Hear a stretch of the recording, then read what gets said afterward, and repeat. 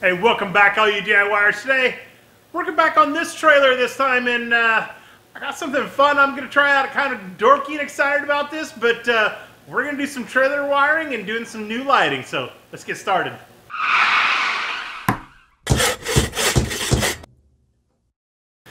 Alright, I don't know about you guys, but nothing drives me more crazy than having to back up a trailer, getting home late at night, and you can't see a damn thing behind the trailer. So I've seen on another video somebody actually lit up their trailer to actually put some backup lighting on it, and I found some 2-in-1 lighting, some that had reverse lights and everything in it. So we're gonna try that out, and if it works on this one, I got a car trailer and a dump trailer, an enclosed trailer, and another utility trailer.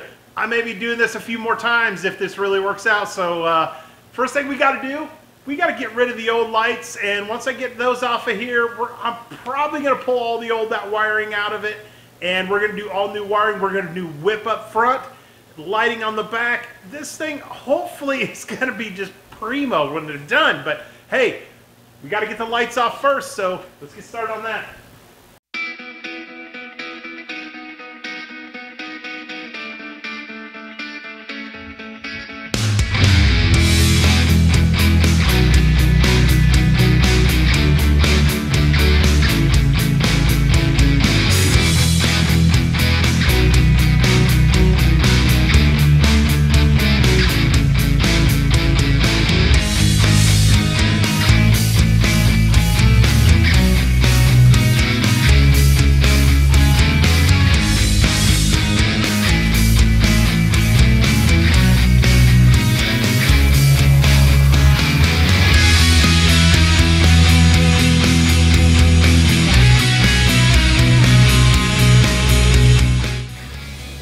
When you guess the old bolts aren't going to come off.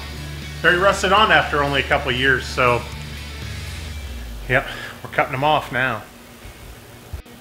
So since they won't come off, I guess we'll use the old Ryobi, gosh, what is this? This is the P423, and we're just going to cut them off.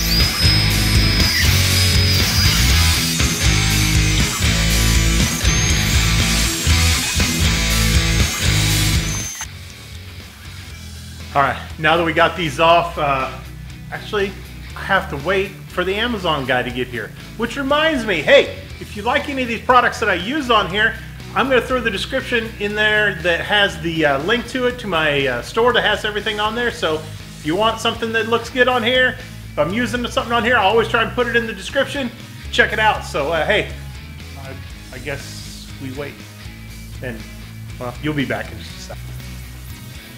Alright, so Amazon just stopped by, dropped me off this whip here that already has a pre-molded plug on it and a box to all my hookups, so everything's all going to be sealed inside this box. I got the lights, which here is right here. Check that bad boy out. Hopefully that nice little LED right through the center right there will give me enough light when I'm backing up that I'll be able to see what I'm backing up to, and of course those will be mounted right here on the side, just like this. We're probably going to get rid of this tab that's sticking out, so we can just kind of, well, maybe not. Maybe actually we might keep it there just to protect that light, just so it don't get hit. So maybe we'll just keep it there for now, but we're going to mount these in here, and they actually came with the bracket here, so we'll just have to be able to bolt that right into place just like that. That should work out. That should work out great. So as you can see, I got some new wires strung through here. We got everything pulled up to the front. So I'm going to start on the whip first, get those all connected up front, come back here, get the brackets attached and the lights, and I'll show you some wiring when I get ready to put that together. Alright, so we have the lights all mounted in here. I have all the new wires ran all the way up to the front, and I have the new pigtail put on the front and the box mounted. But the new box didn't come with the color coding for what wire goes what, and I know a lot of times they're the same, but I always kind of question whether everyone is the same. So to be sure, I'm going to go ahead and hook it up to the truck tomorrow morning and get things going, but for now, I'm going to go ahead and get these hooked up back here and get these all soldered in so these are ready to go. So, all right, so we got all this all hooked up here. And like I said, on this box here, on that box right there, the color codes that are the common ones are not what those really are. So as you can see up here on my whiteboard, I put on here the ones in blue are the ones that are actually like the common code. The ones that are written on the outside are actually what the ones that came with this and what they are. So yeah, it was a little different from what they were supposed to be, but it all worked out. Everything seems to work, and we're gonna go ahead and hook it up. I'm gonna show you some lighting.